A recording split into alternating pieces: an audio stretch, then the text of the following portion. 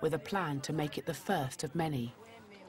A handful of entrepreneurs and philanthropists have come to Haiti with their own ideas about how to help the homeless. Doors here? No, doors there. Doors there. Okay, just a moment. Hey. JP Falsgaard-Back is one. He made his fortune in telecommunications and is now sinking some of it into building prefabricated houses using local labor. JP is planning to build several small communities and sell the houses to Haitian families at subsidized rates with low-interest mortgages. These tents are only temporary, even though I fear they will be there for quite a long time. But putting our house next to it, you can see what we should have done from the beginning. It's very dark here, I must say. JP wants to unveil his house in less than a week. He's come to Elsie's camp looking for a family with an inspiring story to be part of his project. That when I wrote, hey,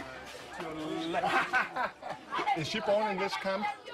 Here? Here? Born here? Hi, JP. Hi, nice to meet you. He's heard of Menji's survival for 9 days under the rubble. Without eating and drinking. I had neighbors who lost 10 or 15 family members. By the grace of God, I had only one great pain, so I thank him after all. I feel that I bonded away the little girl that came out of the rubble after 9 days. And the mother, she's strong.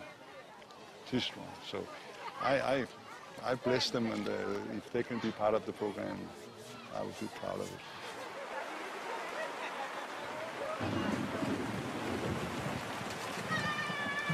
Let's go in.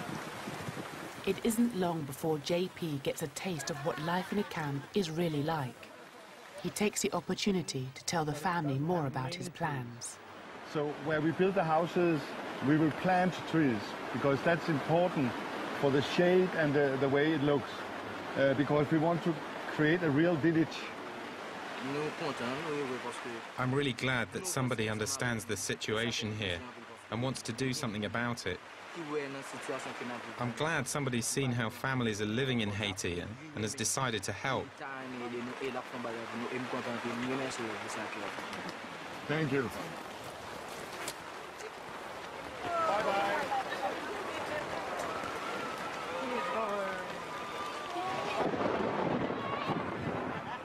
The torrential spring rain is just a foretaste of what the hurricane season may soon bring to an island frequently battered by natural disasters.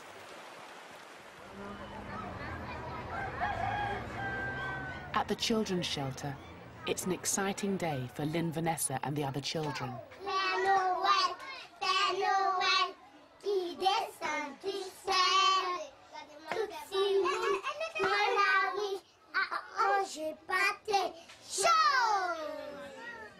A party of French adoptive parents has arrived. Their government has agreed their adoptions can go ahead as the paperwork is in order. Now some of the children can leave for new lives abroad. I'm sad, but I knew it would happen. Clevens is being collected by his new mother and father, Tony and Séverine Cognard. They're preparing for the handover from his biological mother, Lucienne.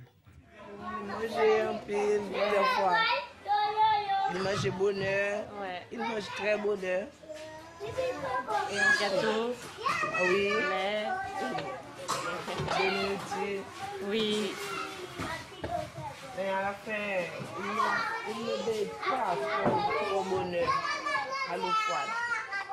Lucienne believes Clevens will get a better life with the Cognards. They can get him many things that I can't get him. The things they'll do for him, I could begin but not finish. So if the child has this opportunity, then I can't take it away from him. It's taken the Cognards 3 years to get to this point, and they are convinced they are doing the right thing for Clevens. Et donc du coup, dès le deuxième jour, elle m'a attendu, elle m'a dit c'est toi la maman, c'est ton enfant, tu fais ce que tu veux. On a vu que c'était vraiment son choix, que c'était réfléchi, c'était pas comme ça, quoi. C'était vraiment pour nous et ouais. Forcé.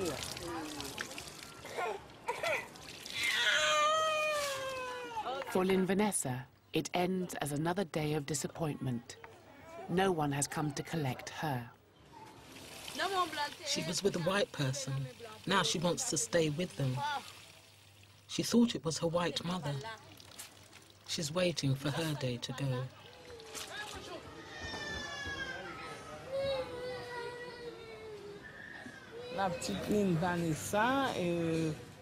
Little Lynn Vanessa is one of 5 children whose father completed.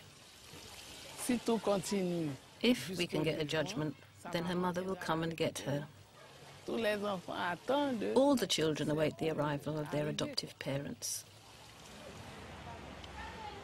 For Clevens, it's time to say goodbye.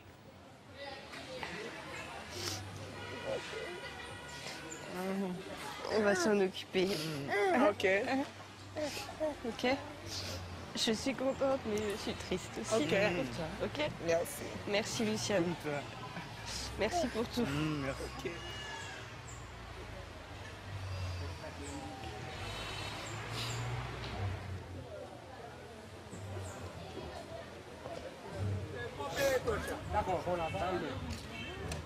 Clevens is one of an estimated 500 children who will be adopted to France in 2010. 300,000 children remain destitute and homeless in Haiti.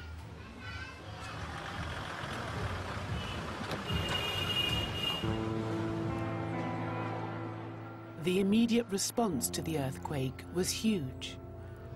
But the United Nations says that by July, less than 2% of the $10 billion pledged to help rebuild the country had been received.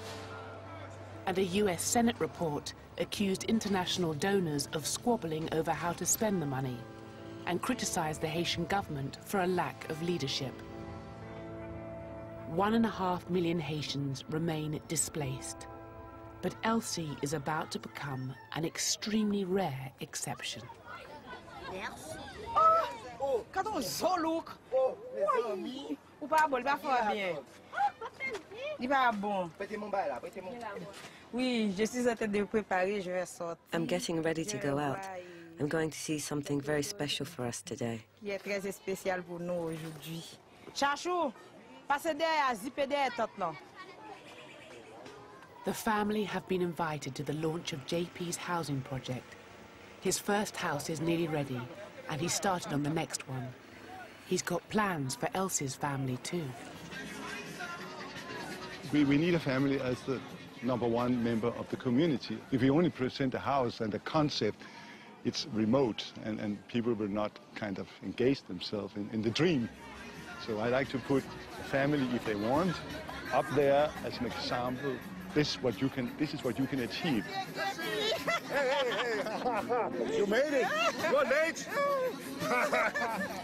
We have Elsie and her children, and they are going to be the first members or residents of our new community. Hey! Yeah,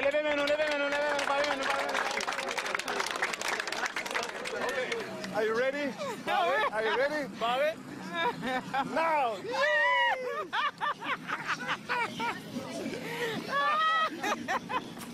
So that's the house. JP has decided to donate the first house to Elsie. Buying it would be well beyond her means. Okay, mademoiselle, visitez la cuisine. Et que ce soit comme une cuisine, non. Chambre petit monsieur, pas prend deux cabanes. Qui t'immense? Les petits zombies. Non, nous claquons là, moi-même, In the absence of a government reconstruction plan, schemes like this offer some tangible signs of regeneration, albeit for only a few.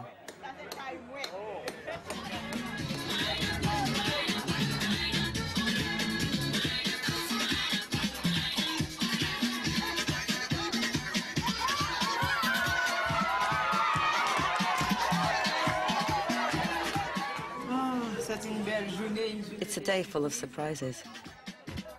It's the first time since the quake that I can laugh like this without fear, seeing my children dancing.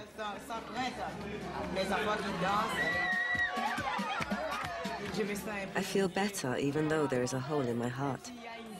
There's an empty place in my heart because my little one is not here, but I can feel some joy. There is another life after all.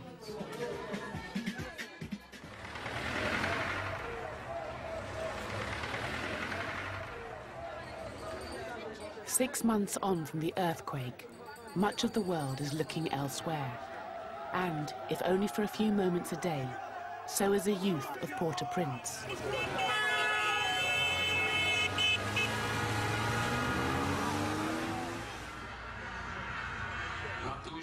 Wismond is watching the World Cup with his brother.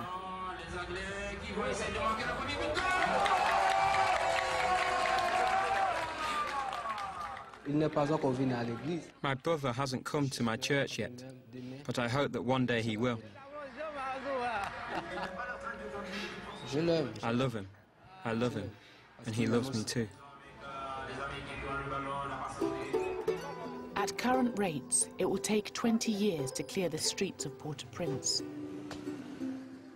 Until international agreement on how to allocate reconstruction funds is reached, Haiti's long-term recovery remains stalled. But against the odds, some survivors are making progress. Amongst the rubble, there are signs of revival and hope.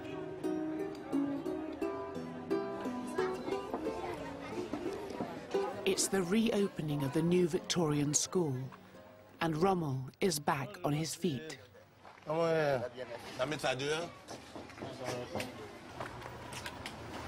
Oh, look at that. On est où vous commencez? Bonjour les enfants. Comment allez-vous? Ça va bien, merci.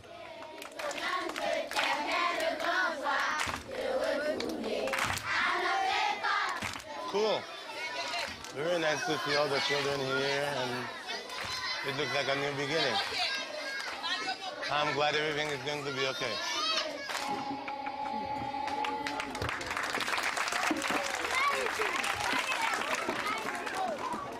The rubble has been cleared by hand, and classes will take place in the courtyard, while funds for rebuilding are raised. I forgot my cane. I'm walking without it.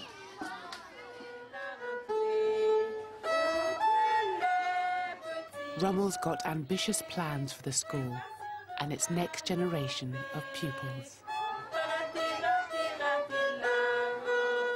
It will take more than an earthquake, much more than what we had, to keep me from being in Haiti and from working with these children, both to give them an academic education and a music education. You just don't give up. Things will work out no matter what happens.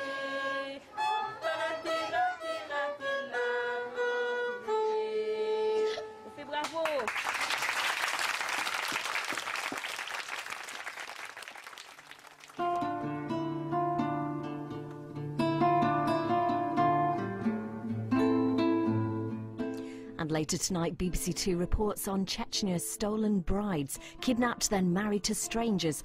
That's here after Newsnight at 11:20.